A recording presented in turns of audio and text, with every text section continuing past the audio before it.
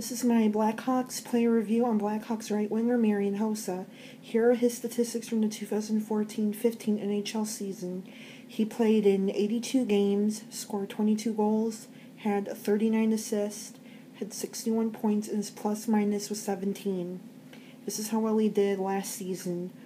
For the first time since the 2006-2007 NHL season, Hossa played in 82 regular season games last season. During the regular season, he continued to prove himself as one of the top two-way forwards in the NHL. Hossa was tied 9th in the league for the most takeaways with 68. He was the team leader in assists and had a 55.2 Corsi percentage. In February, he scored a total of 7 goals in 4 games. Offensively, he struggled a bit. During the first 2 months of the season, he only scored 3 goals on 73 shots on net.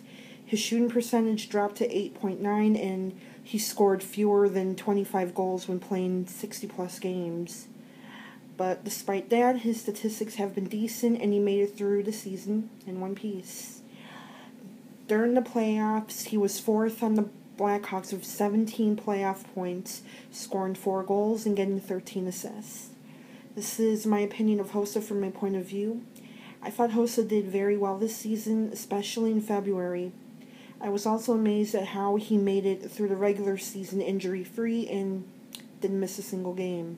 He had his moments of ups and downs in some games, but he continues to work hard and play hard.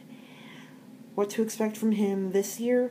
With 5 years left on his contract, Hossa will continue to be a key part of the Blackhawks core. As long as he stays healthy and he continues to keep up the good work, I predict another amazing season for him.